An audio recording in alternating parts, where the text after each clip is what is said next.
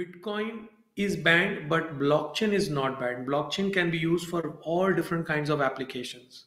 Hello and welcome everyone. If you're new to this channel, then my name is Amit Patel and you are watching my live show Musings with Software Engineers.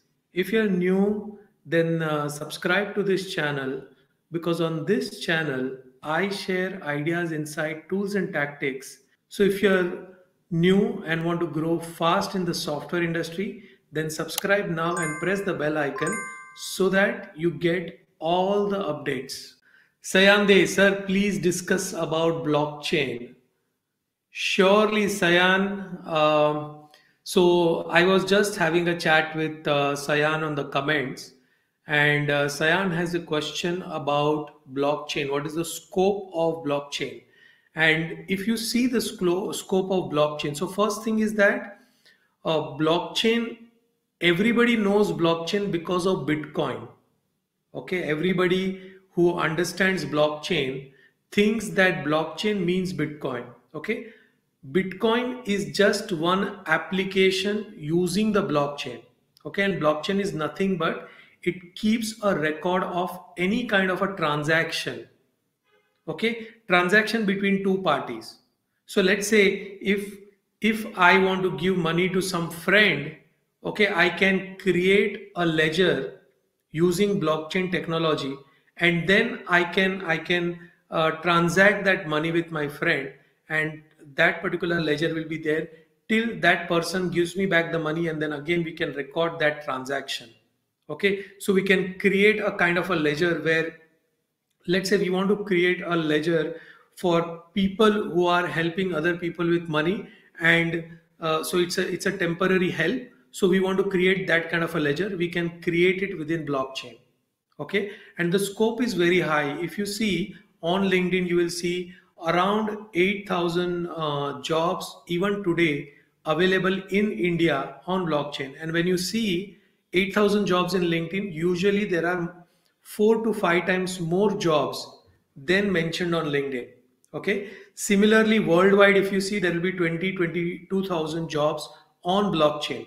So if you can see, out of the worldwide ratio of 22,000, 8,000 jobs are simply in India, which means that India is a big place where these technologies are being explored.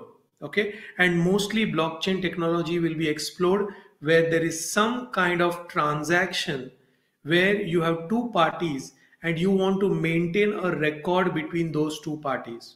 Okay, for example, let's say you want to buy a house, you can create a ledger for real estate transactions.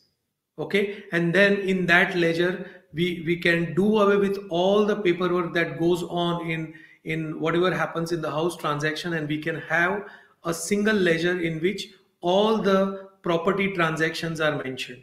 Okay, and these transactions will be stored in blockchain technology, stored using blockchain technology. There is something called as hyperledger. There are different ways of doing blockchain, but the transaction will be stored within this particular ledger, and the two parties, okay, who sold the house to whom, that record will be maintained. And whenever again the sale happens, you can have a record of those sales also. Okay, so in that manner blockchain is very important. It can be used in restaurants, it can be used in rental properties, real estate, it can be used in logistics, material coming out from one industry and going to another, material coming out of one company going to another company. So all these criteria, within all these scenarios, blockchain can be useful. So blockchain is an upcoming, it's not now upcoming because it's already a mature technology.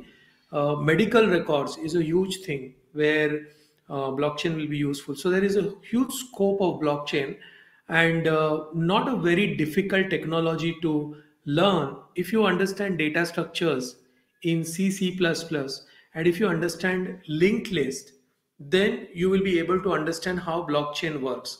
After that, it is all about thinking about what application you want to build on top of blockchain. Okay, that is the whole point.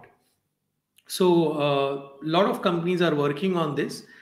Some companies are working on research basis, that is, they are still experimenting. For example, banks are still experimenting because the entire banking and finance sector was shaken up because of Bitcoin. There was a time, I think, 2 or 3 years back, when the Bitcoin and everything, there was every day there were new currencies being created, and this was all using blockchain. And these currencies bypass the regular uh, currency of any country. So then the Reserve Bank of India will not have a say in bitcoins, or any country will not have a say, and that is also the reason why most of the countries ban bitcoins and other things. But Bitcoin is just a small part of the blockchain overall as a technology. Okay, Bitcoin is banned, but blockchain is not banned. Blockchain can be used for all different kinds of applications. Okay, so Sayan, I hope that answers your question. And if you want to explore blockchain, then it's an amazing place to go. Okay, it's an amazing place to go. I really hope that this session it helps everybody who joins this session. So the most important part to do is subscribe to my channel. Also check the description of this video for my course on how to become A players. Thank you very much and see you on the next live.